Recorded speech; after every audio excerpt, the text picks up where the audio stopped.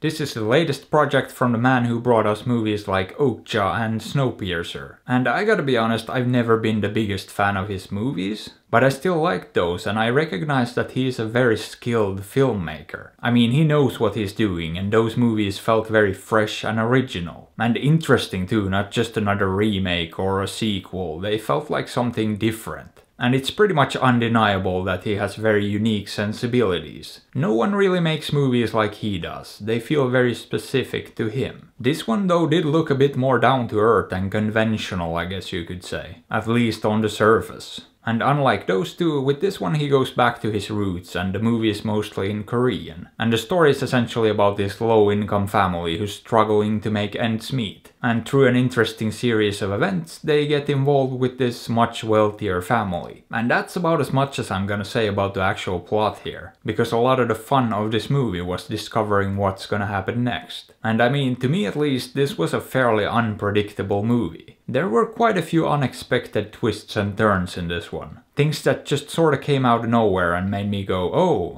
okay then. And you know, it's a bit of a strange one too, it gets sorta dark sometimes. But at the same time there's almost always this comedic element to it too. And at the end of the day I would almost wanna call this a tragic comedy. It just finds a way to make almost any situation funny in a twisted sort of way. Even when it does get dark and tragic, which isn't all the time. I mean, it starts off kinda lighthearted, but the further it goes, the darker and more twisted it gets. And I gotta admit, the first 45 minutes or so weren't super engaging to me. It took a while to establish itself properly and to really get going. But once it did get going, I was kinda hooked, I just wanted to see what would happen next. And as I said, this one had a few surprises up its sleeve too. So it kept me guessing and that kept it interesting and I found that to be really engaging. And while some of the things that happen in this movie are kinda out there, and I wouldn't necessarily call this the most grounded or realistic movie ever made, I feel like it still made sense in the context of the movie itself. It sorta managed to create this isolated little world where the story takes place. A world with its own rules and logic where strange things can happen and you don't really question it. Although I will say a few things here and there kinda pushed my suspension of disbelief a bit too far. A couple of tiny details just made me go, I'm not so sure about that one. But for the most part, the bigger picture, I didn't really have any issues with it. And here's the thing too, from a purely technical perspective, this thing is gorgeous. This is a very well made and well crafted movie on pretty much every level. I don't think there was even one moment where I would have changed something. Where I would have felt like the filmmaking itself didn't work or could have been better. And the acting too, I mean, all the performances are pretty much spot on. I especially like the young woman who played the daughter. And no, I'm not even gonna try with these Korean names. But yeah, the daughter, she was just hilarious with all these little things she did. These little nuances in her performance that just made every scene with her a little bit funnier. But the rest of the cast was really good too, I can't really complain about any of them. In fact, I don't really know if I have any genuine complaints worth mentioning about the movie in general. I will say though that for some reason I still didn't quite love it. And I'm not sure why, it just didn't quite hit that right frequency with me. But yeah, it's most definitely not a bad movie, in fact it's actually pretty good. And I could absolutely see some people loving this thing. However, would I recommend it?